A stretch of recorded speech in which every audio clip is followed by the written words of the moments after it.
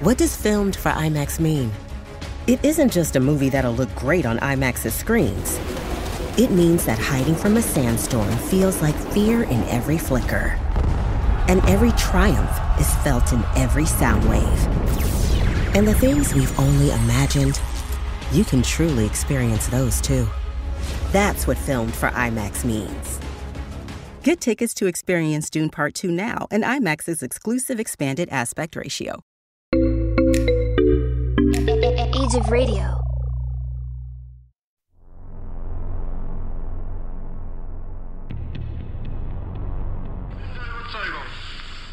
Dass damit seitens der Bevölkerung Böhmen und Mährens willentlich A for Screen and Country special presentation. The Heydrich Files. Episode 2. Hangmen Also Die. We have returned once again, ladies and gentlemen. Here we are. This is a special presentation this week of our usual podcast called For Screen and Country, and all the energy that Jason is just like rolling over us with this week. Holy, I gotta right. I'm spent after that. Well, that was my intent, Brendan, to ride you hard and put you away wet. I don't like this. I don't like this, Jason. You don't like that? No, you don't put me away wet. You put me away when I'm good and dry, and I'm done. But you're not my prize horse. You're an old nag. You see. Wait, you're good for a ride in the rain, but I'm not gonna. Come on, Jason. What the hell are you doing with my horses? Look, this is neither here nor there. You pay your saddle fees. You pay your stable fees. Everything's taken care of. That's neither here nor there. You leave Seabiscuit out of this. My God. Brendan, have you read the book called Seabiscuit? I have seen the movie called Seabiscuit. Movie's okay. Read the book. The book is one of the most fantastic pieces of nonfiction I've ever read. It's beautifully written. It's intense. It's wonderful. Yes, but does the book have Tobey Maguire? Some copies have him on the cover. Not good enough. If he's not a character, I'm not interested. Well, that's for every book. I don't think that's for every book, Jason. In fact, that means the only books that I've read are The Story of the Pussy Posse and Tobey Maguire's autobiography, and everything else could suck a dick. Now, those are books that it would be reasonable to find that Tobey Maguire was a character in, but I'm pretty sure that though it is based on a true story, Tobey Maguire, not alive in the 20s. See, that's not around for the book. But that's not my problem per se. They could have written him in as a character. Certainly, I don't know that historians would be that bothered by it. I mean, look, you got your Seabiscuit story, you got your accuracy about the horse, you got your fucking races, you got your glue factory, whatever. But like, hey, now Tobey Maguire can exist in this world. He's just give him like a cameo. Just let in the book, just let him show up and be like, you know what? That's one fast horse. If that's not a fast horse, my name's not Tobey Maguire. And then he web slings and swings away. And enters a time portal. No, that's crazy. Jason, this isn't a science fiction novel. No, God, how I wish it were. No, we are a podcast, Brendan, that normally talks about current Tobey war Maguire. movies and Tobey Maguire on occasion. But this week is a bit different because we are continuing our special presentation feature on the life and, more specifically, the death of Nazi boy number one, Mr. Tobey Maguire. Reinhard Heydrich. Oh. Nope. Reinhard Heydrich. Tobey Maguire. There is no evidence that, to my knowledge, that he's a Nazi. Right. He's never appeared in public espousing Nazi beliefs. Now, tell me this. Have you ever seen him in an interview claim not to be a Nazi? I can't say that I have. Has he ever, in answering a question about whether he was a Nazi, said, "Not's me"? No. I don't know if he's been asked that question. How do you know? You're right, Brendan. You're right. I don't know. And I shouldn't make assumptions. I pose that to you, the Twitterverse, the X-verse, the X-Men, whatever you call it now. Is Tobey Maguire a Nazi? Like for yes, retweet for absolutely. Let me know. So if I'm to understand you, the what we've come down on is that if you're a Nazi, unless you have explicitly said in front of God and everyone that you are not a Nazi, we have to assume that you are, in fact, a Nazi. That's what you're telling me, Brendan. So you're wanting people to take an oath, a loyalty pledge, to say like, oh no, look, I'm not a Nazi. But if they don't say, I mean, that's very easy to say. But if they don't say that, then in your mind, everybody's a Nazi. And once everybody's a Nazi, Brendan, you can't take pleasure in shooting Nazis anymore. Oh, I almost spit out my beer. Well, that was my intent. To choke you and take the financial empire that is this podcast, which I would find to be very tiny. Oh, yes, that is exactly what I'm saying. If you don't explicitly state that you're not a Nazi to the media, then you are basically admitting your own Nazism. All right, that's fair. So I'll be the first to say, with my hand on my favorite book, Dune, I say... I thought you were going to say my favorite book, Mein Kampf. No.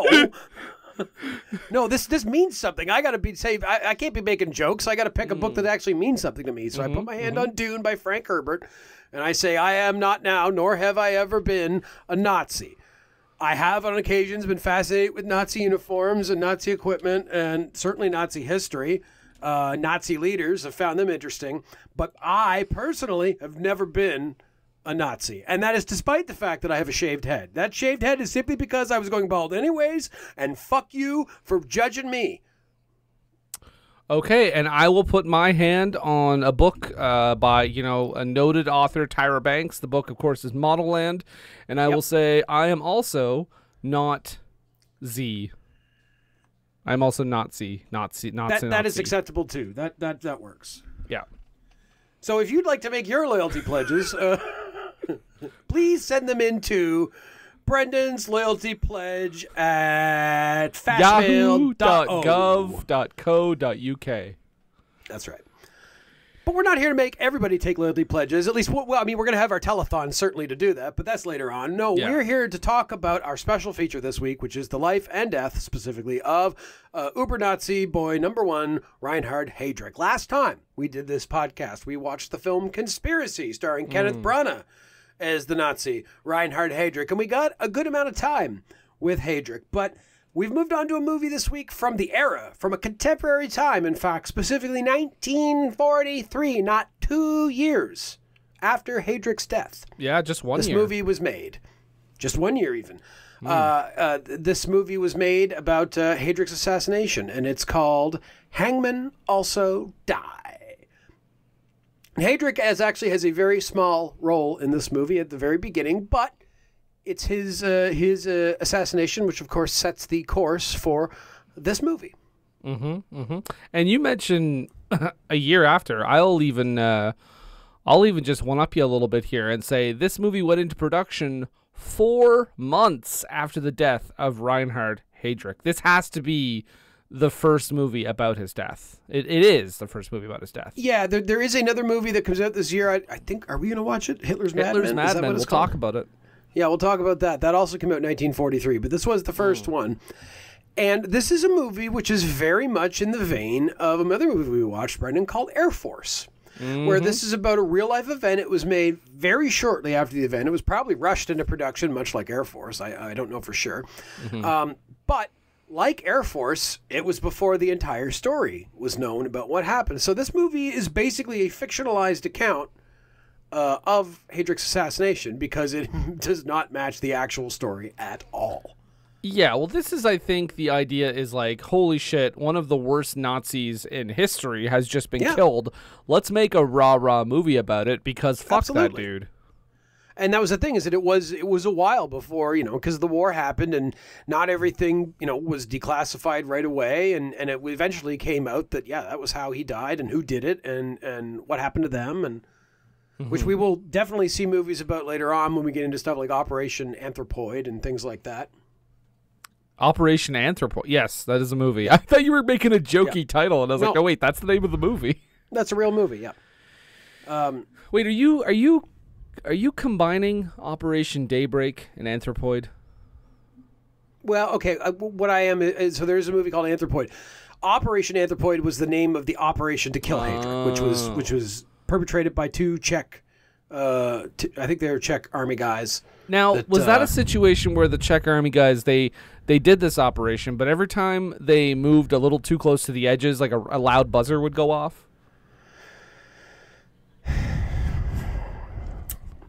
Yes. Wow. Thanks. It's a very trying time. Thanks for your great yes-anding there.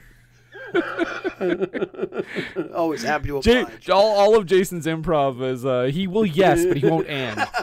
I have to sigh every time. I'm a cop. Yes. Yes, you're a cop. Sure you are. That's the end of the scene. All of Jason's improv scenes are 20 seconds long. That's my specialty, just acknowledging what somebody is, reluctantly. Yes, that is the situation. God damn it. That's in real life, too. If a police officer comes to me and says, yes, I'm a police officer, I'll be like, okay, you're a police officer. Yeah.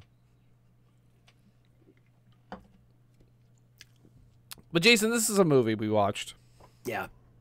And I know you said that you beautifully illustrated the fact that this is a continuation of our Heydrich series. I, on the other hand, am doing just a great job at tearing down everything around me. But why don't you tell the folks listening, maybe a little bit about. I mean, just briefly break down what this movie's about. Specifically, you said it's a plot to assassinate Heydrich, and then that's pretty much right at the beginning that he dies off screen. Exactly. Right? Heydrich shows up. We have a scene with Heydrich, and then he is quickly assassinated off screen.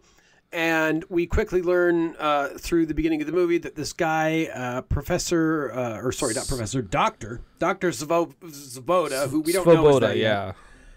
He's under an assumed name at that point, is the person responsible for this, or at least we assume this. It's made pretty clear to us by how this movie, it's like, okay, that's the guy that did this, and a girl sees him, and he basically ends up trying to find a place to stay. He meets this girl and her family, and it leads to this family getting involved in this, and they get arrested by the SS and taken to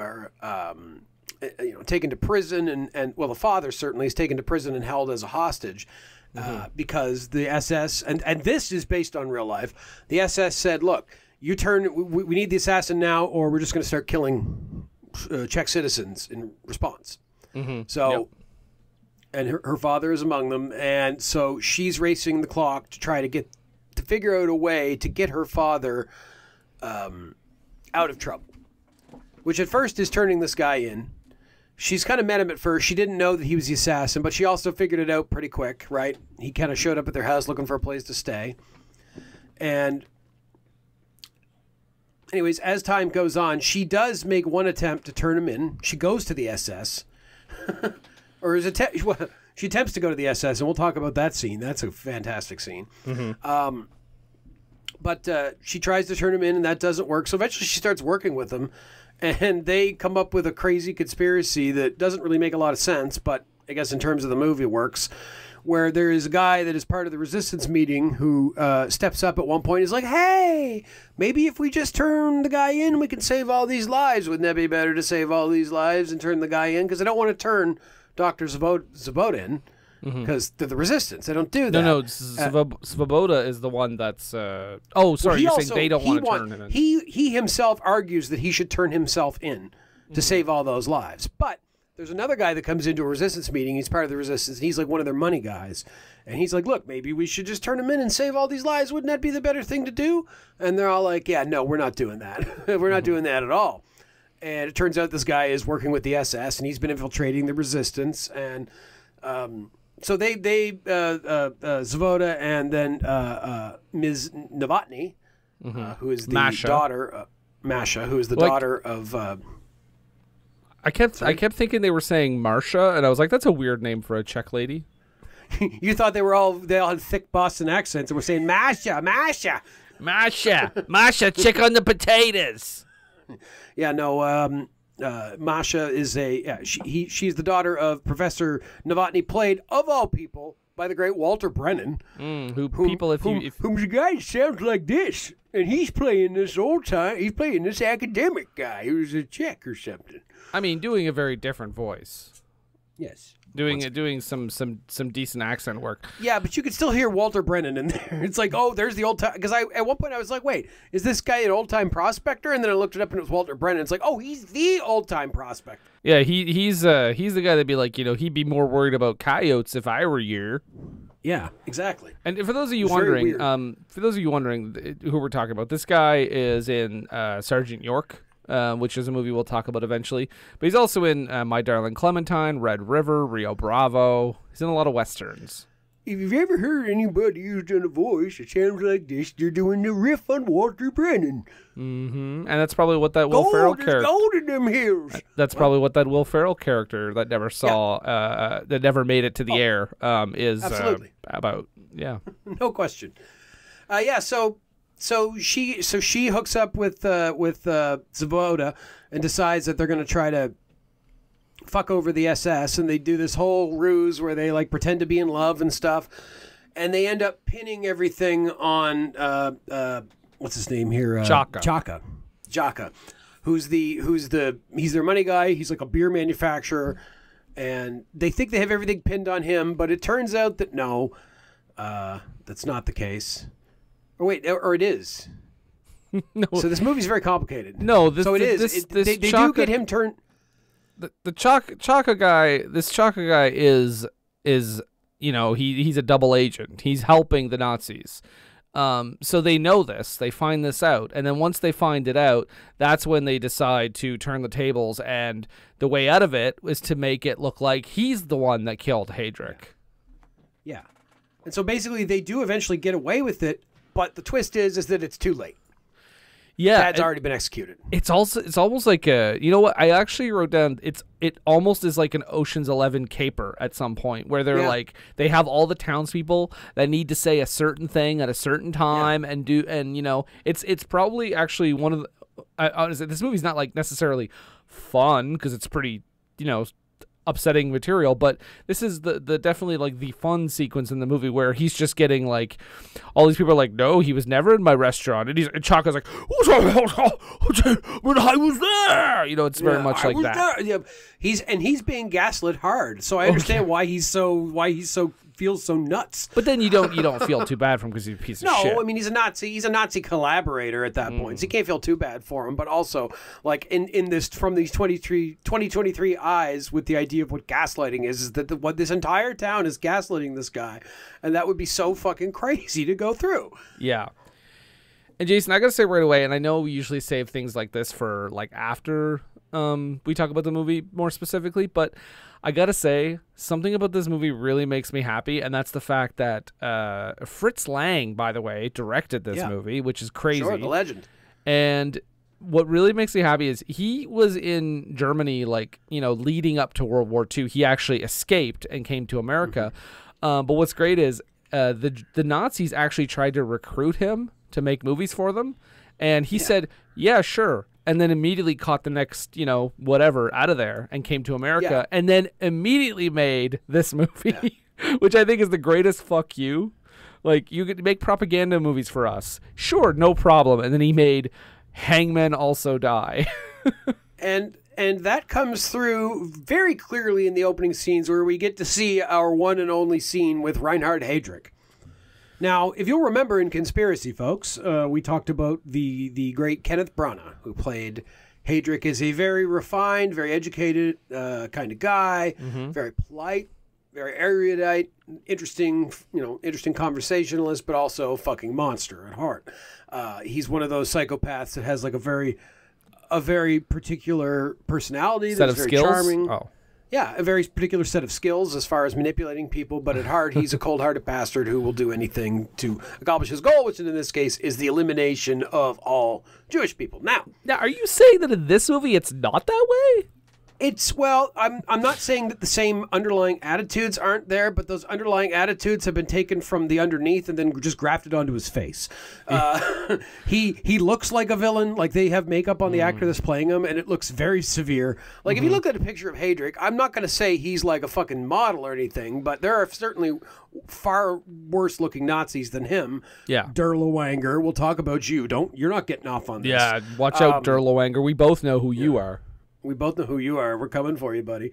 Yeah, I mean, but they really make him look like a villain. And he comes out and he's ranting and screaming in German. Like, they're really channeling, like, the cartoon Hitler in him. Yeah, and there's, at least in the copy I saw, there's no subtitles when he's speaking German. No, there's no subtitles. Because the point of that whole thing is that, well, I think it's when he's it's when he's doing that, but it's also when I think a Czech officer is speaking in his language, and Reinhard Heydrich is like, "What is that? What are you saying?" Yeah. Yeah. Well, and in this movie, English stands in for Czech, but everything else is in the proper language. It does, but I mean that's not a huge bother, I guess, for me. It's a 1940s movie. It was made in America. What are you gonna do? Yeah. Exactly. I will say that he does remind me of, like, there's like a Daffy Duck cartoon with Hitler where Daffy Duck is just like abusing Hitler the whole time. It's great. I love that. Yeah. Oh, it's one of the best. It's back when Daffy Duck was still crazy. And by the end of it, Hitler's like literally wearing a diaper and like sucking on his thumb and everything. Yeah. It does remind me of that. Although they do get across the unhinged kind of attitude of him, because he comes in and intentionally drops his like little baton thing and stares at a soldier until he picks it up. Yeah, who's like he's a collaborating general, I think. He's a guy, he's part of the military it's Czech military, but it's basically Nazi Germany's puppet military. Okay, I'm going to ask you this too, because I was wondering about that while watching this. Do you think he was gay coded? Like 1943 gay coded? I got that a little bit. I think just by coding somebody as German, often they get a little gay coded. I think that's just a trope that has existed for a long time. I don't think it was specific, but I think it just comes with doing cartoon Germans in the 40s. Yeah, I don't know. I just thought like his very like well-mannered look and just he kind of had a little bit of a flamboyant delivery. Yeah.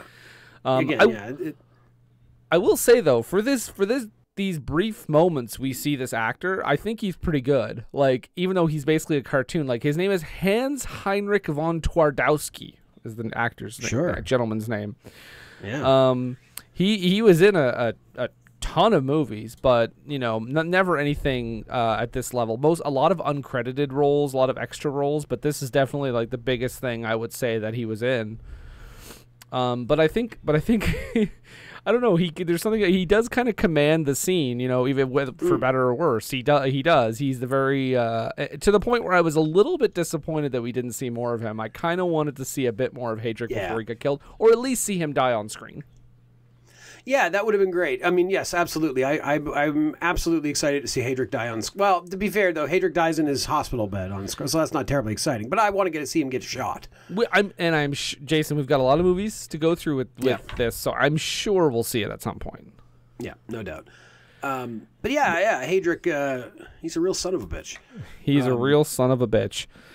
But yeah, so this performance, but again, 1943, you're doing a kind of a propaganda-leaning movie. Yeah, absolutely. Definitely. You're going to make him look like a fucking maniac, which he was a maniac. Don't get me wrong, but I don't think he was like goose-stepping around and screaming all the time. Like, and I will say this, and I've said this before. If you're going to do propaganda, this is the kind of propaganda I have no problem with.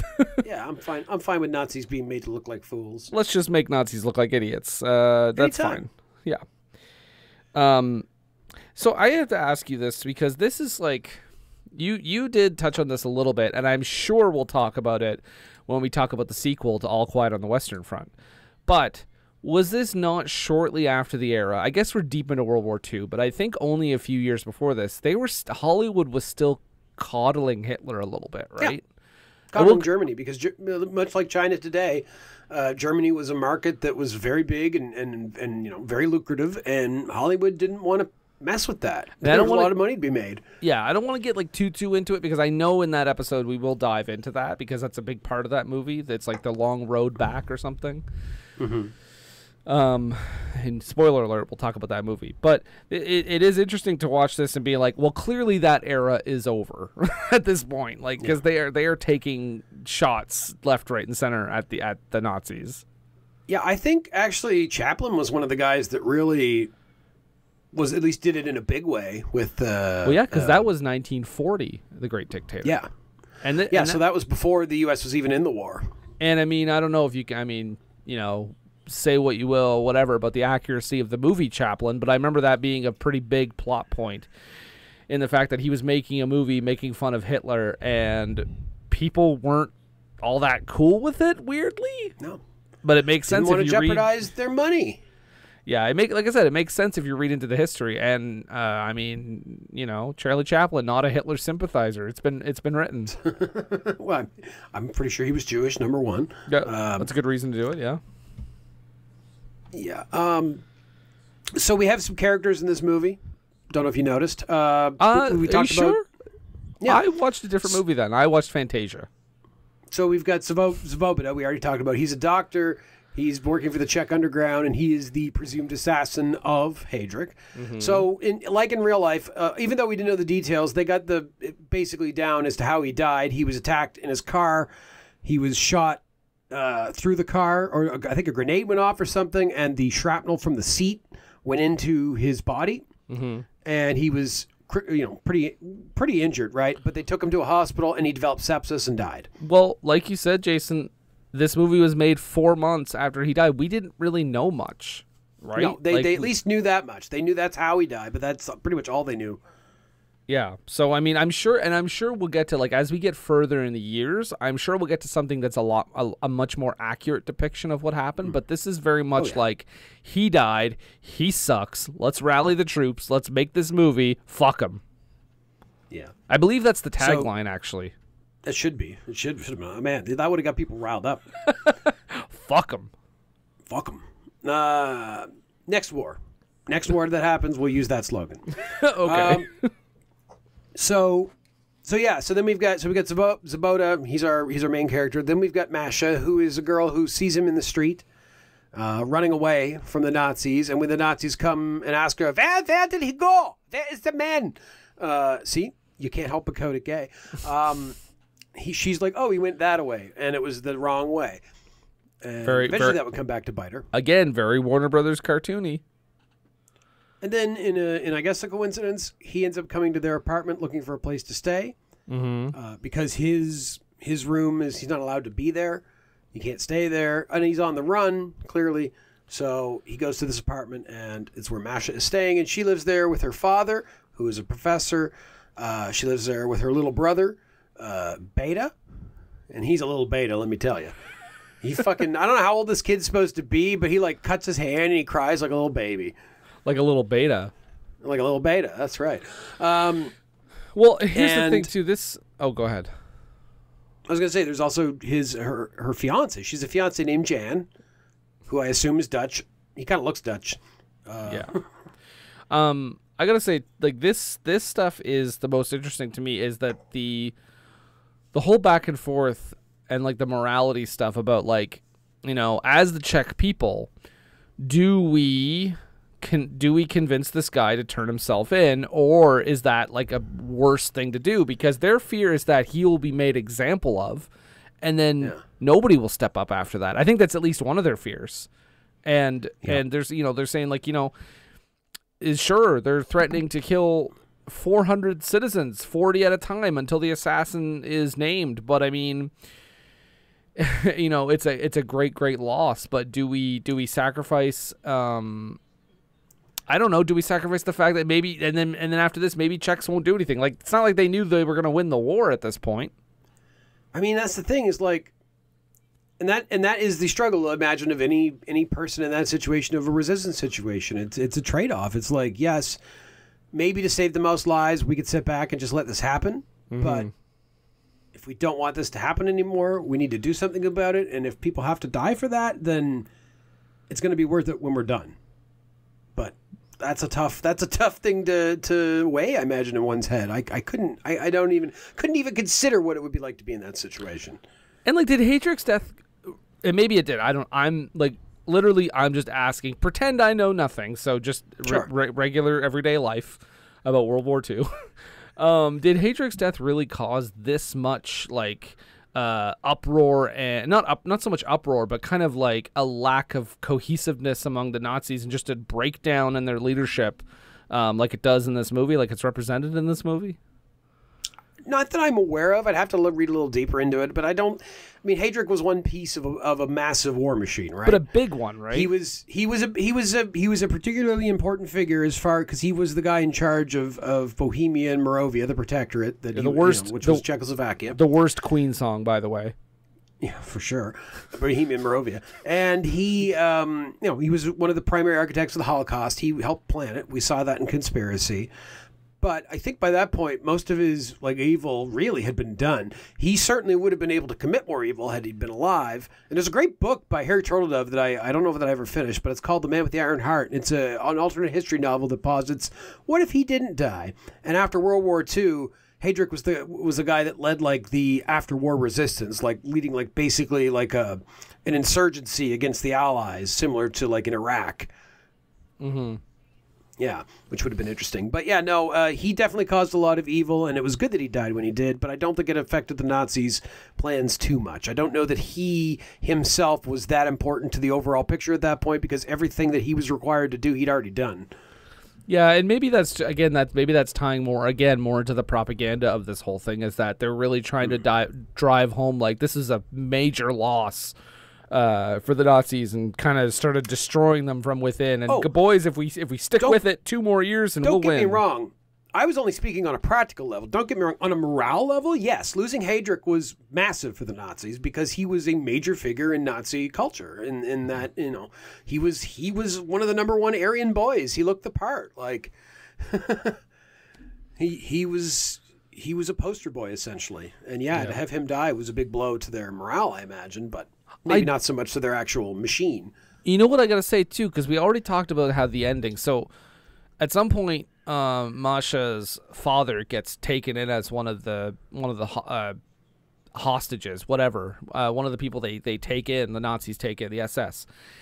Yeah. And he's one of the people that they're going to execute, and then they end up, like you said, they do end up executing him because it's too late to save him, even though they managed to get Chaka framed for killing Heydrich. But it's really interesting that this movie, while it's very much in the vein of propaganda, they're also leaving a little bit of a gray area at the end, because her father still dies, and it's well, was that the right move? I don't know. There's a little bit of a question mark there. I think it's more showing, again, it's a propaganda movie, so I think it's trying to demonstrate the inevitability of fascism, is that no matter what you do, no matter what they say, it's going to end up with people dead. And your relatives specifically, we'll save them. No, they're not. They're not, because they don't care. Their lives like that mean nothing to fascists. But it does go against the idea of propaganda a little bit, because usually in a propaganda, not a happy ending. Yeah, exactly. That's what I'm thinking. Usually in a propaganda movie, it's rah rah rah. This is what we do. This is how we do it. This is how we win. And at least by the end of it, you have this overwhelming feeling of we did it, and we do for a moment, until then we see the brutal scene where they're all gunned down, just one after the other. And it's actually, but Brendan, I would argue too, it makes sense in a propaganda. It's not what you would think of as a propaganda film, but this is a galvanizing type ending. This is an ending to send the audience away going, fuck those fucking Nazis, we need to stop them now. And that's going to encourage them to go out and buy war bonds and, contribute to war production and maybe join up if they're of age, desirable, propaganda, baby. This is true. I also do think, though, that, this is the difference between propaganda movies directed by directors like Fritz Lang, as opposed to somebody they had to hire quick to do a movie. Propaganda can be entertaining and groundbreaking if it's made by talented filmmakers. Yeah, this is the guy who directed M. He directed Metropolis. He directed, The Big Heat. This is not a guy who just comes in off the street directing this movie. He directed Metropolis and M before this. And this movie is not a war movie at all. This movie is a noir movie, and it happens to have the trappings of a war movie. Well, and that makes sense because Fritz Lang, like I said, The Big Heat is one of the most popular film noirs of that era, and it's very clear that this is a conscious decision that we're going to make this like a film noir. We want someone who knows what they're doing with a film noir, and that's very much Fritz Lang. And what is one of the major characteristics of a film noir is morality, is like a moral ambiguity. We talked about this in a few movies now, but that is one of the main things in film noir. Certainly you have also the femme fatale, but I don't think Masha is the femme fatale. But there are a lot of elements. Even the lighting is like a film noir. For sure. Oh, the shadows, like that scene where he comes in the door and you can see his long shadow being cast as he walks in. Like, very of the era. And that makes sense. And you think about that, that's Lang taking a form that is extremely popular at that time in pop culture and adapting it to the needs of the moment and to the propaganda needs of the government. Because it'd be like, I don't know, what would be the equivalent today? Like if taking like a big budget superhero movie and just making a straight propaganda movie with that, but with the same special effects and kind of attention to detail that those movies have. Right, or like an A24 horror movie or something. Sure. like a Midsummer type thing. Yeah, for sure. Why not? But yeah, and there's so many key scenes that they use that style so well in. Well, the one that sticks out for me the most is, like you said, Masha is trying to keep up this facade that her and Svoboda, who they know as Vanyek, that's his fake name. The architect. Again, going back to so many movies decide to give their lead character the fucking position of an architect. A lot of romantic comedies specifically. Still happens to this day. Yeah. But she is putting up the facade that they're having an affair. And there's a great scene where they come in, the SS comes in and they pretend to be like, you caught us in the middle of whatever. And they go to leave, but there's a shot under the door where you still see one of the guy's shadows, like the SS officer's shadow. And she doesn't see it right away, so she starts to go, why would you break up this...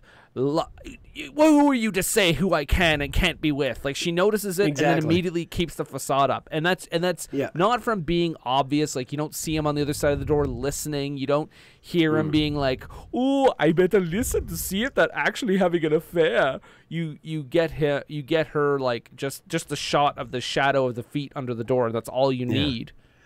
Is that before or after this? Because there's one scene where they do that, but where he has a piece of paper and he's like giving her instructions on the piece of paper of what to say out loud. That's an earlier scene. Yeah, that's also so really she's good. learned by that point. And yes, and by the end of the movie, they walk into the apartment. They know the apartment is bugged by the Gestapo, and they start doing a scene essentially for the Gestapo to redirect them as being lovers in a lover's quarrel, instead of, spies or assassins. And if we're going to talk about that, Jason, we got to talk about the other big villain in this movie, and that's Gestapo Inspector Alois Gruber, played by Alexander Granach. Yes, Alois Gruber is, again, another great noir character where he's like where you have the private detective that's the hero, but then you have like the police detective he's a corrupt police detective that is kind of one of the antagonists of the story. And this guy is definitely that. He is a corrupt Nazi police lieutenant. Oh, yeah, and I like how he's kind of bumbling too, though. Like, he's kind of like if he wasn't a Nazi, if they didn't say he was a Gestapo inspector and he was just this asshole kind of cop, you'd be like, hey, he's kind of goofy in a way. But you're also drinks a lot of beer. He's always smoking cigarettes. He's just and he's fucking whores. Like, he's a classic cop. He's a classic cop. Although, and he does get a pretty brutal death scene too. Yeah, I mean, he is smothered. Deservedly so. Yeah, it's pretty sweet. But I think he kind of, his performance is kind of like what that guy's doing with Heydrich. Like, he's kind of over the top and stuff, but I think he's very much like a mustache twirling villain, but I think it works so well. Like, I think he's a solid antagonist here. I think he's an appropriate villain to this genre of film at this time. I think he's what the role calls for. Yeah.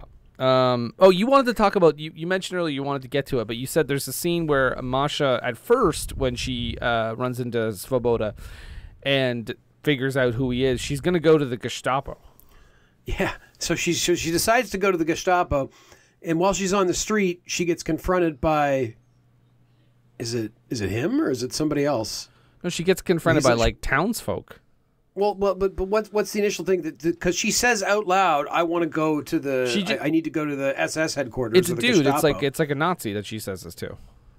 Right, and he realizes it. So I thought the way the scene played out was that she was going, and then somebody confronted her about it, and somebody heard her say that she wanted to go to the Gestapo, and they're like, "Oh, you want to go to the Gestapo? Do you want to go to the Gestapo?" And then a Nazi realizes this, and comes over and is like, "Ma'am, you wish to go to the Gestapo? We can get you there." And it's clearly that everybody wants to like murder her because they think she's a collaborator at that point. That is a very interesting scene. Yeah. They're like, well, And why it's would you want to go to the Gestapo? I wrote that in my notes. Yeah. I literally wrote that in my notes. Why would you say that out loud? Yeah, that's that is not a thing you want, because we've seen other movies what happens after the war to collaborators, and maybe they don't know that that's coming for them. But... And arguably, even people that might not have been collaborators, or people that were collaborators under threat of death of them or their family members, or they were collaborating in a way that they were attempting to sabotage or undermine the regime in some way. It may have been gray, but in the end, it was black and white for some people. Oh yeah, a lot of pent up rage at the end of that war. I love to the there's a montage. There's a lot of there's quite a few modern filmmaking techniques in this, and there's a great montage it's where they're interrogating the family and they're all giving the same story. It's to show how well they prepared their their bits or whatever. And then they do the same thing later during I'm going to call it the Ocean's 11 style scene, where they start working their plan through the motions to get Chaka pinned as the one that killed Heydrich. And it's the same thing. They're going through and they're adding to it. And he's like, "Oh, but I was in this restaurant at 3 p.m. And the guy that owns the restaurant is like, "Look, I see him every day. I even put his table aside. He never showed up." Stuff like that. And then he's goes to the busboy, just like, "Surely I was there. I gave you a tip or something." He's like, "No, you didn't do that. Was the day before." Yeah. Well, and you think, and at one point, I'm like, okay, cool. So this is going to do the Ocean's 11 thing where it just keeps going and going and going. Eventually, he's caught. But they almost turn it on its head because he seems to get the upper hand at one point. He points out a misspeak by someone, because she says she doesn't have a phone, but then she said she heard him call someone. But then they just double down and just fucking fuck him over. Well, I think the thing that really does him out is that he has the gun in his desk. That is that gun. Plus, earlier in the movie, we'd seen Svoboda pocket his gold lighter that he had initially tried to bribe, suggested that he could bribe Alois with, but he doesn't. But yeah, he'd stolen his lighter and then planted it where they needed it so that the evidence was there. Yeah. I like how they flush him out. Do you remember this? How they get Chaka to basically how they find out that Chaka's working for the Nazis? They tell a joke. Right, they tell a joke because he claimed that he couldn't speak German at all. Didn't understand it, couldn't speak it. And they tell this German, or the waiter is like, "Look, I want to tell you this joke, and it's really funny, but I have to tell it in German, otherwise it doesn't work." So he starts telling this joke in German, and apparently this joke was the same joke that was in the Monty Python episode. It's so funny that he can't help but laugh at it because he clearly does understand German. Jason, do you want to know what the joke is?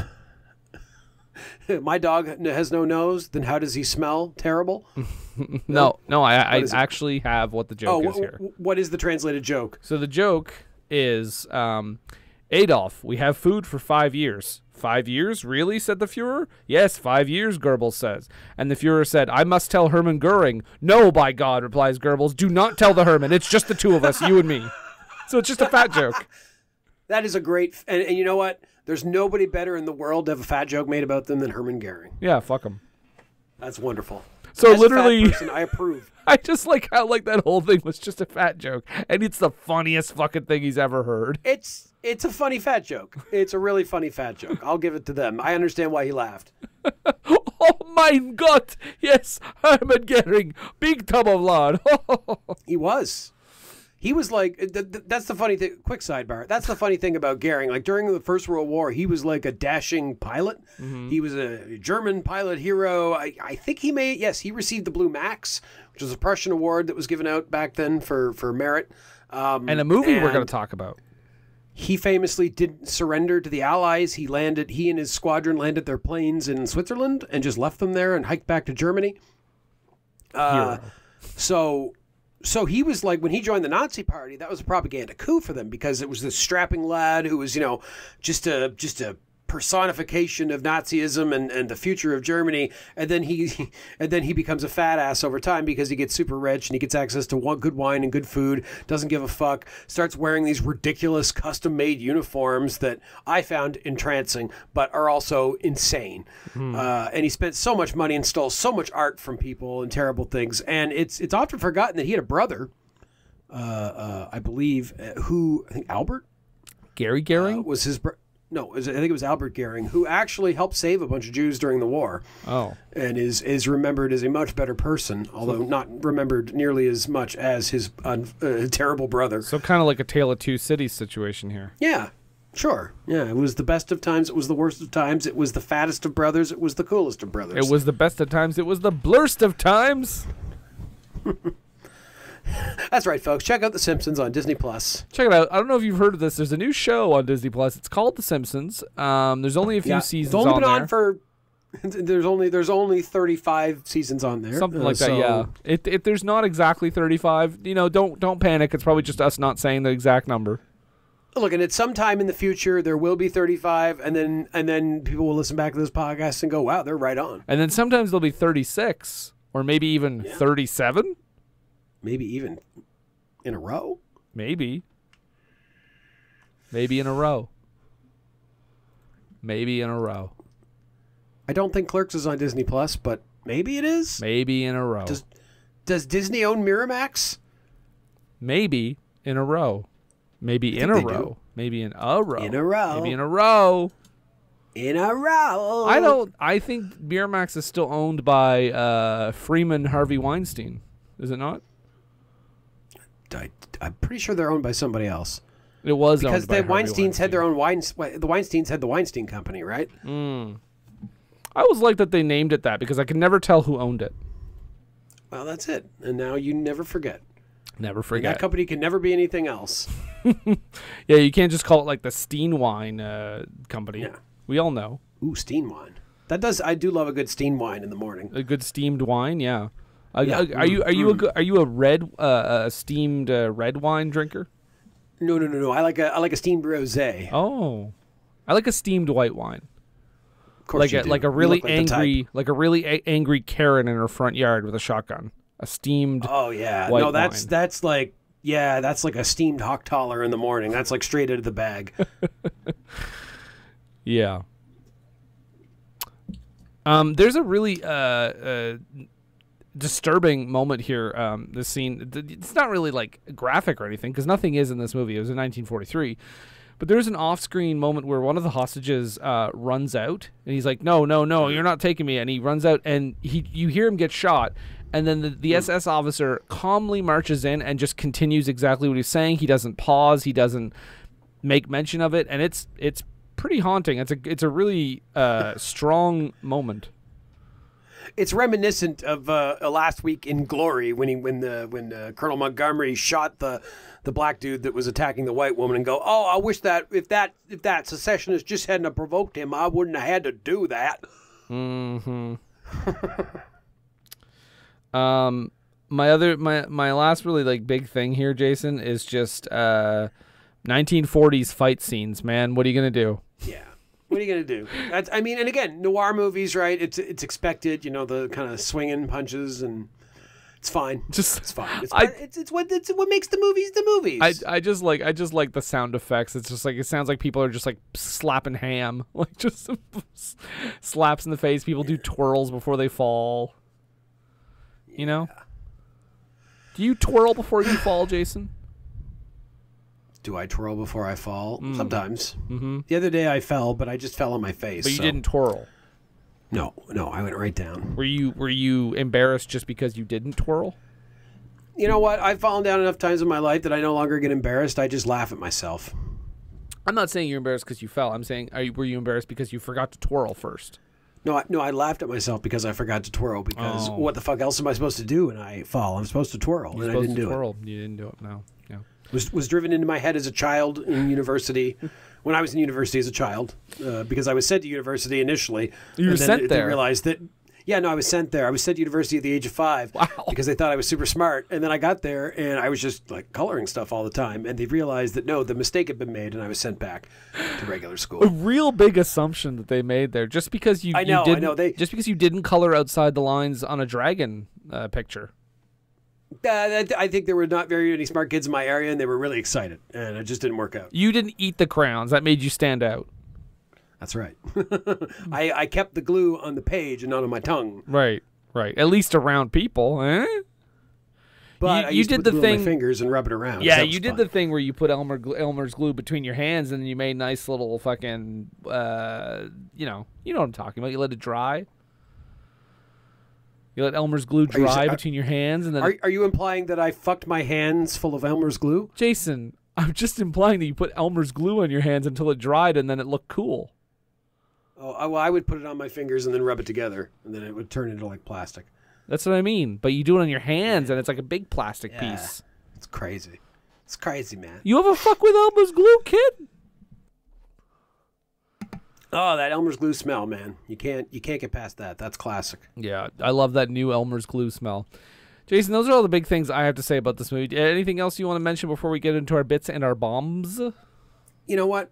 I always save my notes for bits and bombs, so let's wait for bits and bombs. Well, then we'll take a brief break, and we will be right back.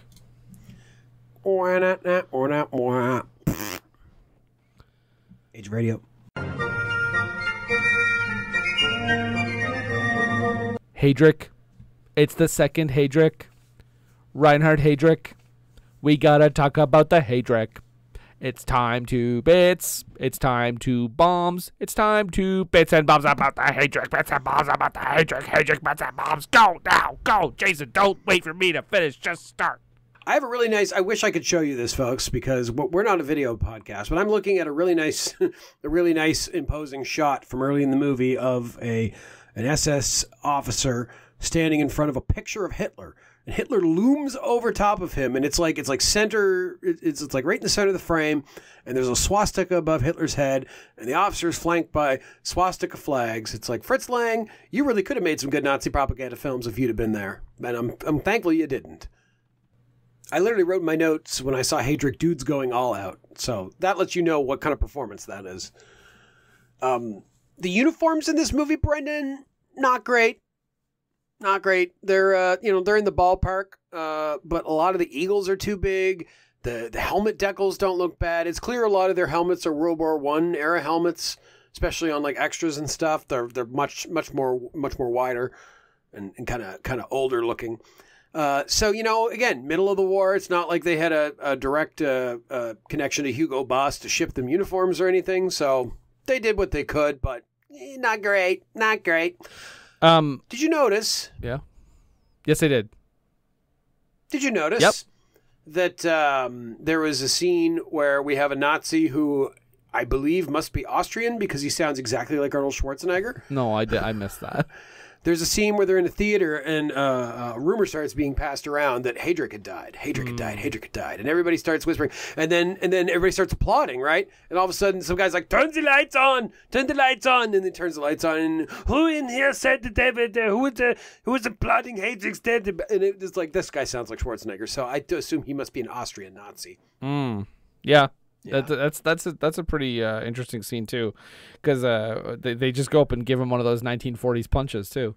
Yeah, I just completely knocks him out. What I noticed something weird, and I don't think this is the case, but you could see at one point there's an ad for Mercury cigarettes, and sure, I noted the girl who plays Masha looks exactly like that girl in the Mercury cigarettes ad, to the point where I thought that was a bit, and that they cut from her to Masha, and I was like, wait, are they saying that her job is like she's in advertising, like she's a model, like is that what we're saying? And then I thought, well, maybe that's the case, but then they don't ever really mention it.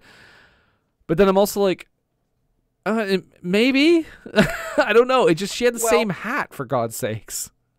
See, I think a cigarette ad at that time would feature a lady who emphasized purity and the cleanliness of their wonderful tobacco. And so by showing that picture and then contrasting it with her, it's telling us that she is also as pure and clean as the tobacco that Mercury provides for its loving customers. Yeah, that's probably what it was.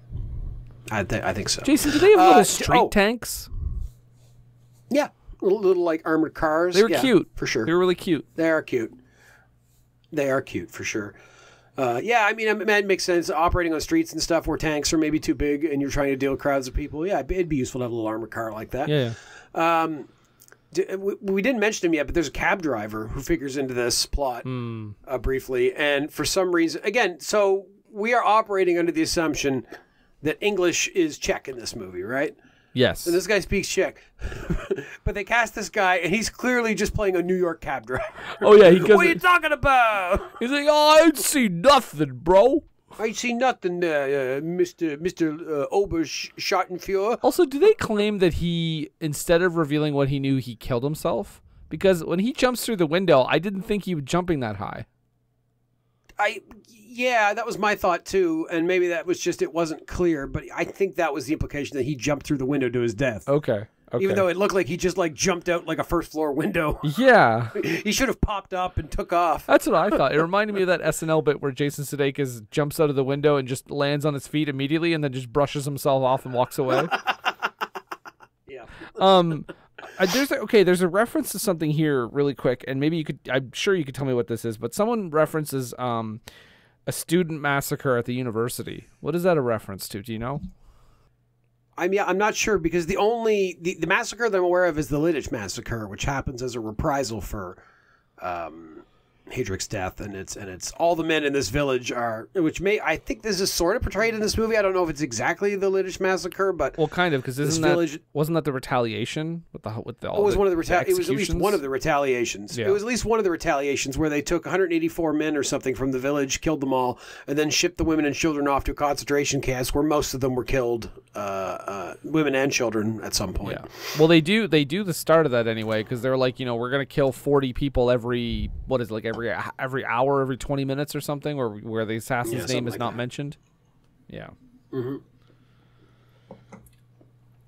Yeah. But that was kind of German practice in World War II, and actually throughout a lot of history, is if you, especially in your recent years with like when European nations have had kind of rules of war, partisans are considered fair game for whatever. Mm-hmm. Soldiers in uniform are considered worthy of, prisoner of war rules and the legal rules of war, but civilians who are attacking soldiers out of uniform are considered fair game to basically just be executed. Jason, I also have to give credit to the guy who told that Hitler joke, because he did it with prop work. He even gave himself a little mustache. He did. Exactly. You got to respect the commitment to the bit. Maybe he parted his hair a little bit when he did it. The Czech carrot top, the check it top, check top. I got nothing. I don't know what carrot is in the Czech language. Carrot check. Carrot top. Check, sure. Let's see. More notes. So they're talking about the person, like there's a lady that works in their building that clearly oversees everything. And when I think of that, I think of like a superintendent. They keep referring to this lady as our janitress. Oh, I didn't catch that one. Which I like. The female form of janitor is janitress, which makes sense. Because janitor is definitely a male gendered term, right? Well, but some of them are like, because like some terms we don't think of, but they technically do have, like wouldn't it be doctress? Like a doctor and a doctress? That's stupid though. Like, it doesn't make sense anymore. Honestly, it's even when there were gendered words. Honestly, like dominator, dominatrix. But it's even like when people say actor and actress. I'm like, I just call everyone actors. Like, I don't really think at this point. Yeah, it's like, why? Why are we saying? Even at the Academy Awards, I don't even think it's called Best Actress anymore. I think it's just called Best Performance by a Leading Female or something like that. Yeah, I mean, really, at this point, the gender differences only exist for the awards purposes. But then again, if we didn't do that at the Oscars, you know that every year it would be the same white guy, same white guy. Yeah. And maybe Denzel. Denzel is the one that has the outside chance for sure. Yeah. He's just too good. Yeah. Morgan Freeman, certainly for supporting. Wow. Just is that sort of a no, slam? I'm just saying that. But no, it's not a slam. Okay. But like, what movies has Morgan Freeman like full on like top of the bill starred in? Shawshank. Driving No. Miss Daisy. Bruce Almighty. Nope. Let's see here. I got Batman Begin. Nope. There must have been one. Yeah. Kiss the Girls. I guess. Okay, and yeah, I guess sort of 7. Along Came a Spider. I guess he's the main character with Brad Pitt in 7. So only great movies where he's the lead. Yeah. Let's see here. They, of course, in the Nazis, their usual thing: we're going to execute, everybody. Wait. If you hide the assassin, we'll kill your whole family. Wait, Jason, I just thought of one where he's the lead. March Which of the one? Penguins. Oh, He's the well, he's the narrator. narrator, isn't he? He's the narrator. Is that considered the lead? If you are the narrator, you are the lead of the film. That's why in North, whoever the narrator is in North, I can't remember, but they're the lead. That's why the lead actor in Arrested Development, of course, is Ron Howard. Yep. Oh, narrator. The narrator in North is Bruce Willis. How could I forget that? He plays the Easter Bunny, too. Great movie. North, don't watch it ever. It's terrible. Yeah, no. I saw it as a kid, and even then it was like, this isn't good. I saw it only once as an adult, and I was mad. The vegetable lady got interrogated. The lady that was selling vegetables to Masha.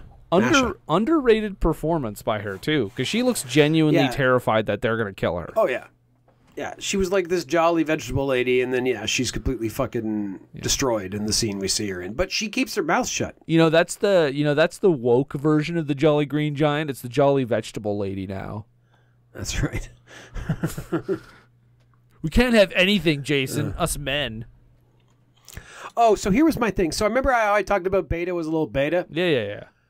I didn't think so. I thought when Dad goes to be taken off to be executed, rather than giving his little baby Beta a hug, he gives him a firm, manly handshake. And I don't think Beta is to a point where he deserves a firm, manly handshake. He deserves a little hug. He's such a beta cuck.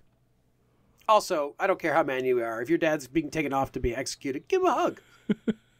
Now, young man, I'm just going to get a bullet in the head. A handshake is all I need. I don't know why I'm Sean Connery all of a sudden. Of course, Sabota has his crisis of conscience. He wants to turn himself in to save all these lives, but his uncle tells him, look, man, you got no right to surrender here. This isn't about you. This is about the movement. We can't surrender you. Mm-hmm. Don't listen to Chaka. I think he's got a secret. You know what? Maybe that's part of the point. To have the Nazis execute these civilians, part of it may be to galvanize the rest of the population to do something about it, to get into the resistance, to fight these guys. Because it's like, this can happen to you next if you don't do something about it. Yeah, do you think they care if they actually find out who did it? Maybe they'll kill them anyway. We don't know. They don't give a shit. No. Oh, right. Okay, so we were talking about her going to the Gestapo headquarters. It was because she got into a cab, and the cab driver is working with the resistance, and she asked to go to the Gestapo headquarters, and he wouldn't take her there. He took her somewhere else. And so she started yelling and got out of the cab, and that's when people started being like, hey, you're going to the Nazi headquarters, are you? And then the Nazi showed up and saved the day. Yeah, they were all Dennis Miller gangsters, apparently. Yeah, you're going to the Nazis, are you? Cha-cha-cha-cha-chi. I wrote, but some helpful Nazis saved the day and get her there. Also, they beat the fuck out of a shop boy with clubs. I just picture Dennis Miller, if he was in this movie, he'd be like, yeah, Adolf loves Eva, babe. Loves her. Cha-chi. And then you're promptly shot. we see a sign at one point that says, he who serves Hitler serves Germany. He who serves Germany serves God. Wow. See that? See that connection? Oh, yeah, okay. It's Hitler, then it's Germany, then it's God. Oh. Keep in mind, they're all together. Oh. A German in the movie literally shouts, "We don't make mistakes here." Yeah. Czechs, marvelous people to go along with this conspiracy. They do that whole thing with the bug. That's pretty cool, where they try to fuck over Jaka by pretending, to throw them off with their lover's quarrel. Gruber said that? No, they fuck over Gruber, the Gestapo inspector. Yeah, Gruber. Yeah. Exactly. At one point, Chaka is confronted, and he tries to get away, and he starts eye gouging people like he's in a ring, which I thought was great. Do you think Roddy Piper, young Roderick Toombs, was watching and got inspired? Absolutely. Yeah.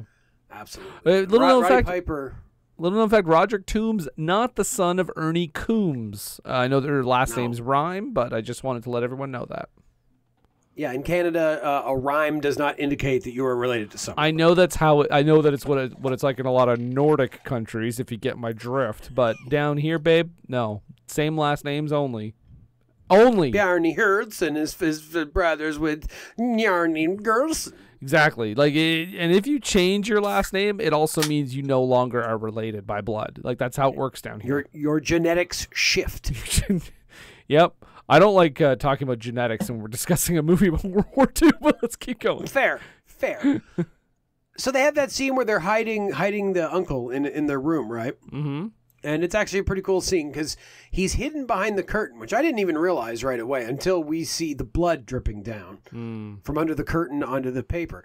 So Svoboda, the clever fucker that he is, he's like, would you guys like a drink? And he's like, I'm going to go get us some wine. And he goes and gets some wine. And as he walks into the room, he intentionally trips and throws his wine at the newspaper that has the blood on it so that it hits it and stains the whole thing so they don't notice it. Mm-hmm. Very clever. Yes. I really like that. Mm-hmm. Really like that. Also, but kind of silly they didn't check behind the curtains. No, what are you going to do? It's curtains. Nothing's back there. Yeah. That's the thing about curtains, Jason. There's never anything behind them. I also saw, remember how I said earlier the uniforms were a bit rough? Yep. At one point, there's a scene and there's an SS banner behind everybody, and the proportions are all wrong. The SS runes, it's like, guys, you have pictures of the SS banner. You could make it proper. Jason, it was... I know they didn't have the internet in the 40s, but if you're going to do it, you could make this banner properly with the proper proportions on the runes instead of looking like some skinny fucking knockoff. Well, they did have internet. The only thing is it was ExploreNet. That's true. Ugh. Yeah. It was really slow, even on the ENIAC. Yeah. Oh, then we see a Nazi at one point who inexplicably has a huge zit on his face. I don't know. He's got like the fashy haircut and the glasses, but he's just got this massive zit on his cheek. I would have loved it they had shown a scene just before that of him like getting ready and looking in the mirror and just you hear like his inner monologue and he's like, imagine the big day with the Führer and I get a pimple. I get the fucking people on my day with the Führer. Where's an OxyClean when you need some? Yeah. Ooh, Gruber clobbers. So at one point, Jan and Gruber get into a fight, the fiance, and Gruber hits him with a piece of firewood, and it's like, how is he not dead? I thought he killed him. I thought he killed him in that scene too. Especially in old movies, you could literally like hit someone in the gut with a bowl and they would die. So, like, exactly. It's sometimes hard to judge how hard they've hit someone in an old movie. Like I literally watched a movie. Yeah. I watched it's a great movie, but I finally watched the original, The Invisible Man, 1933, and there's a scene where Claude Rains literally just like kicks a dude kind of hard in the gut, and he falls over, and then the newspaper report is like, brutally slain police officer, and I'm like, what? Did he have Achilles' heel in his stomach? Or did he, it was like some fucking like something that burst or something, like a swollen appendix that burst when he kicked him? Yeah, let me just say this. If somebody gets kicked in the gut and they fall over and immediately die, you didn't kill them.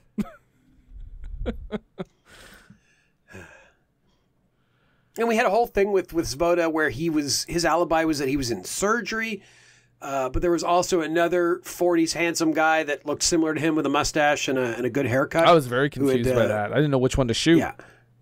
Yeah, well, that's it. Of course, they wear masks in surgery because in the 40s they knew that masks had some use to them. And, weird. But, so long story short, the movie ends, and it's sad because Dad still gets executed anyways. The Nazis are the Nazis, and that's the life in the Reich. That's the life in the Reich. And that song plays. Yeah. So it's a bit of it's a surprisingly jaunty tune for the subject matter. Yeah, there you go. That's okay. Well, there you go. There's your bits and bombs. Do you have any other bits and bombs you want to lay out, or is that it? No, that's pretty much it. Okay. Well, do you want to hear some of the titles this movie almost had? Some of the working titles? Oh, please. I love this. Okay. These are some of the titles. Never Surrender. Okay. No Surrender. Yeah. Well, yeah, because of the song, right? Oh, we didn't mention that. One of the guys is a poet, and he writes this poem, and he hands it off to. There's like a famous writer in the prison with him, Mm-hmm. and he's like, "Oh, I'll take a look at that." And then he's like, "Here, if you could help me fix it." And he reads through it, and he's like, "No, this is perfect." And so by the end of the movie, they're singing this poem as a song, and it's called like "No Surrender." We also have Unconquered. Okay. Trust the People. Lest We Forget, which is a weird thing to call that movie. No, yeah, that's more of a World War I movie title. But it's also like weird because the movie's about Heydrich's death and we're like, lest we forget. Nope, I don't like that. And lest we forget the victims that suffered because of Heydrich's but it death. sounds like, because the movie's about Heydrich's death, it has a weird tone to it. And then my favorite one, We Killed Hitler's Hangman. I like that. It's direct. However, the producers held a contest for the cast and crew to suggest a new title, and the contest was won by a production secretary who received a $100 prize. I am very curious to see what $100 was in 1943, so I'm going to find out right now. You know what? $100 in the middle of World War II. I think that's a pretty good payday. Let's see. That makes your life a little easier that week. $1,767. Approximately. Yeah, that's pretty sweet. You go to work and you suggest a title and they're like, "Hey, here's $2,000. Have a good day." Yeah. So this movie was the guy who was credited with writing the story, Bertolt Brecht. This is his only American film credit, although he supposedly worked on other scripts during his time in Hollywood without receiving credit. Wait, you mean the same guy that wrote like the 10 Penny Opera and shit? Like I don't know. Maybe. Or 3 Penny Opera. Yeah, okay, yeah. He's the guy that wrote the 3 Penny Opera. Yeah. So, another famous German intellectual that I believe left Germany during World War II. The thing is, though, so he did work on other scripts during his time in Hollywood without receiving credit, but he also later left the United States after testifying before the House of Un-American Activities Committee, that whole thing. And another guy named John Wexley received sole credit for writing the screenplay after giving evidence to the Writers Guild that Brecht and Fritz Lang had only worked on the story. However, a lot of people believe that Bertolt actually did write most of the script. Apparently, the judge that was on the case said it was obvious to the jury that Brecht and not Wexley was the main author, and that Wexley furthermore had a reputation as a credit stealer, but only because of the fact that only written evidence was admissible, and since only Wexley's name appeared on all the drafts, the jury had to rule in his favor. Wexley was also blacklisted later after he was named a communist in the HUAC hearings. God, this fucking country, these people. The very idea that workers might organize to fight for their own rights, and all of a sudden you're a communist, you motherfuckers. I know, at least the world is better now.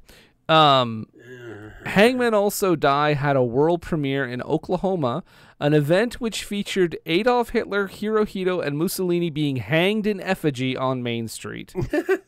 Nice. Yeah, I thought that was good. It's like when you go to when I went to see episode 1 when I was in 9th grade, a gentleman who was a student teacher when I was in elementary school and his brother performed a lightsaber duel outside the theater as Luke Skywalker and Darth Vader. So I feel like that's kind of the equivalent for this film and era, that they hang them in effigy. It's exactly the same. Yeah. So a few little bits of trivia. I mentioned HUAC. This will not surprise you that during the Joseph McCarthy Red Scare era, this was one of the films labeled as subversive by the HUAC because it was alleged to have contained dialogue that might be construed as pro-communist.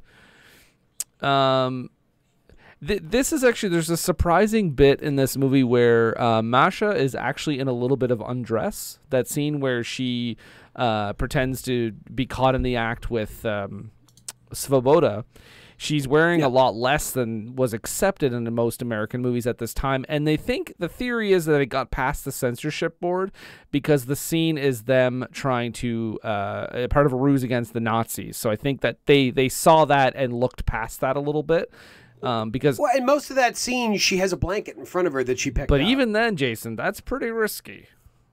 Yeah, I'm just saying you saw her shoulders is what I'm saying. Yeah.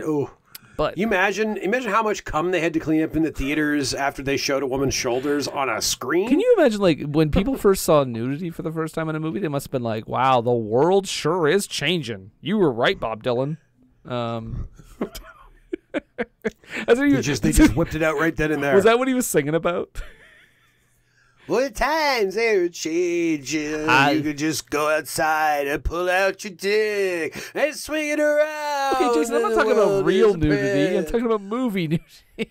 I watching the ladies up on the screen and swinging my dick around until It doesn't mean you can jerk off in the theater. Oh, it's spinning and going and spinning around. What a mess I've made. Oh, the times are gone. Wow, you know that song front to back. Yeah.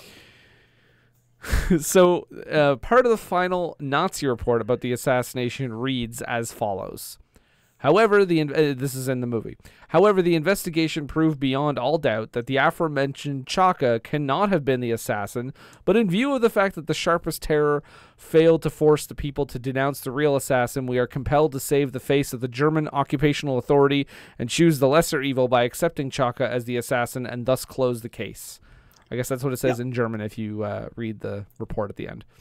Yeah, which makes sense. And the Germans would have absolutely done that. They didn't give a fuck. Yeah. It was about, they didn't want to seem like they didn't solve the case. Oh, yeah, he did it. We solved it. It's good. Jason, this movie goes to the Oscars.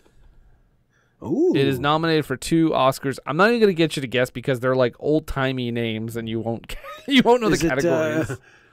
The finest portrayal of Aryan supremacy. Nope. No. Wait, they got rid of that. They got rid of that after 1941. Right, that's when Hollywood stopped coddling Hitler. No, they've got so it's nominated for 2 Oscars and it doesn't win. It's nominated for Best Music Scoring of a Dramatic or Comedy Picture. That's the name of the category. That of course goes to The Song of Bernadette. And wait, well, what's the other option? Like, I guess a musical? Well, Best Sound, recording, and that of course goes to This Land Is Mine.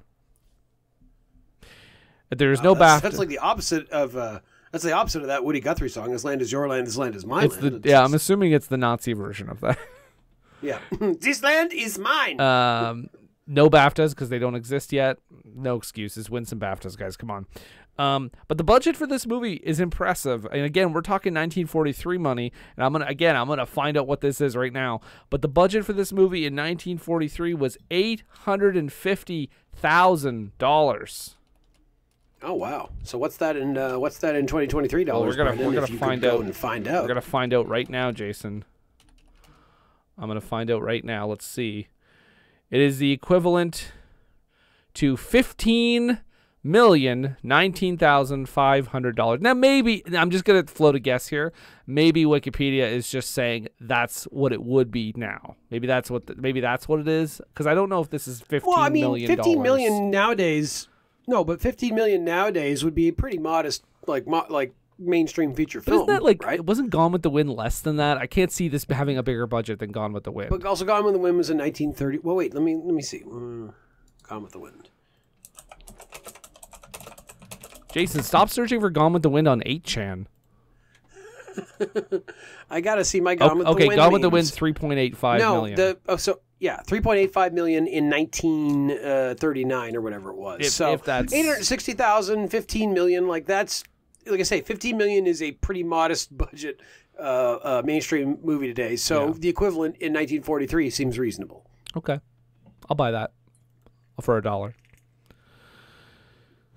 But there you go. That's the stuff. That's the stuff about the backstage, behind the scenes, the making of the films, and the pudding pops. But Jason, tell me, this is our second Heydrich episode. What'd you think? This was an interesting movie. I like this movie. It's I love a good noir, and it's an entertaining noir. It's maybe not the go-to movie that I would want to recommend to someone to learn about Heydrich's death, but it is definitely a good supplemental film once you kind of are familiar with that story. I could see its point during World War II. But yeah, I think it's an interesting oddity in a lot of ways, because there's not too many war movies, or rather noir movies that kind of go like this. They're like a war movie grafted onto it. So it's interesting that way. And yeah, I recommend checking it out. But like I say, I think we're going to come upon movies that are better representations of the story that we're looking into. Yeah, I think as like a Heydrich movie, and again, I don't know a lot about him other than the movie that we saw previously, but as a Reinhard Heydrich movie, it feels like kind of a failure. But as a movie, but just as a Fritz Lang film noir wartime movie, I think it's pretty solid. Like Fritz Lang is was obviously a very good director. He's done this genre before. He's an old hand at it. And I think it's a solid movie. I like you said, I'm in agreement though. I don't know that I go to this as like a historical representation of this era, even not even just Heydrich, but of this era in general. And that's the thing about this movie, Brendan, is that it's a movie that is like it's kind of suspended in purgatory. Like it's an interesting movie, but it's like if you were to say, oh, I want to show you a noir movie, I would have a better choice from this. Probably, even from the category of Fritz Lang's filmography, pick a better noir movie. Yeah. I want to show you a war movie. I can find a better war movie about Reinhard Heydrich. I want to show you a movie about people dealing with executions in war. I could probably show you a better movie. But this is a movie that at the time served the exact purpose that it was made for. Yeah, and like I say, like it's not. Yeah, like exactly. It's not trying to be. I don't think it's trying to be a super historical take on Reinhard Heydrich by any stretch. It's just trying to get the people happy that they murdered a big piece of shit. And to piss those people off, did they keep murdering Czechs regardless? And again, Fritz Lang, hero by responding to, will you make propaganda movies for us, by making the least propaganda movie for the Germans by making this movie. Exactly. But yeah, there we go. So that's it. That's our little venture again into the Heydrich Files. We are going back to the list again for a little bit next week. Now next week, Jason, we are jumping all the way to 1949. And we've got a movie coming up by a filmmaker directed by Henry King. Jason, what do we have coming up? Brendan, we have a movie that is, when it comes to movies about planes in the sky, you can't really talk about those sorts of movies without mentioning 1949's 12 O'Clock High, starring what I can only assume is Gregory Peck. You are correct. The movie reads as follows. In the early days of daylight bombing raids over Germany, General Frank Savage, played by Gregory Peck, must take command of a hard-luck bomber group. Much of the story deals with his struggle to whip his group into a disciplined fighting unit in spite of heavy losses and withering attacks by German fighters over their targets. Sounds, again, like a wartime take on Bad News Bears. Yeah, sure. Why not? That's fine by me. This is going to be interesting because this is a harrowing time. Daylight raids were incredibly dangerous for bombers because they could see you. The whole point of a daytime raid was so you could see what you were bombing, right? So you could target military infrastructure and stuff, which is why eventually later in the war, they stopped doing that. They started doing nighttime raids and they just dropped bombs wherever because it was safer for the planes. I will also say it's interesting because we are now out of the we're 1949, so we're removed from the war by a few years. So we'll see what kind of changes here. Compared with this to A Walk in the Sun, Air Force, like movies that were made during the war, even the one we just talked about, certainly made in the midst of World War II. But this one is removed from it a little bit. So we'll see if that does anything. Now, Jason, I have to point this out right now. The director, Henry King, because we just made the joke about how a movie we learned about, we both know it and we love it. Henry King did direct The Song of Bernadette. I just want to point that out right now. The movie that won best drama or comedy score. The Oscars. Oh, okay. against Crazy. Against Hangmen Also Die. Yeah, it's so neat. It's all coming together. Maybe That's fun. Maybe we're gonna have to watch that movie at some point. Just to at some point, just as like we'll come up with a segment of like we have to watch this movie because it came up too many times. Exactly. Yeah. It's about a crazy adolescent peasant girl. So yeah, there you go. We'll have to watch it. Fun. Lee J. Cobb and Kinda Vincent like that. Price are in it. It's like that girl from Dr.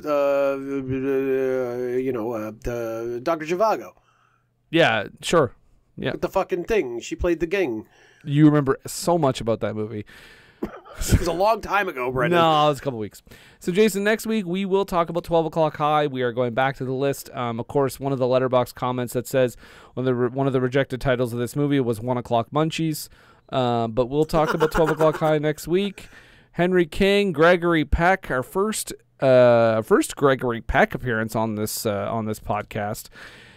But until then, Jason, they can find us all over the place. You can find us on any podcast app, or you can head to Age of Radio. Go to ageofradio.org/forscreen. And good day. You can also find us on Twitter, as I call it. You know what? I'm just going to make a pact right now. I'm never calling it X anymore. It's Twitter. It's fucking Twitter. Yeah. It's Twitter. The end. So you can find us on Twitter at FSACPod, as in for screen.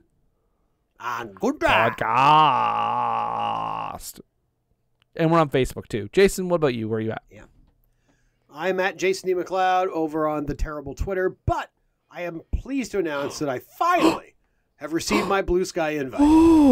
So you can find me at jasondmcleod.bsky.social. I'm over there. I've got a nice picture of my doggies in my header and a picture of William Shatner with a mustache playing the corpse of Sam Kirk in an episode of Star Trek. So come on over and say hi. That is some specific porn.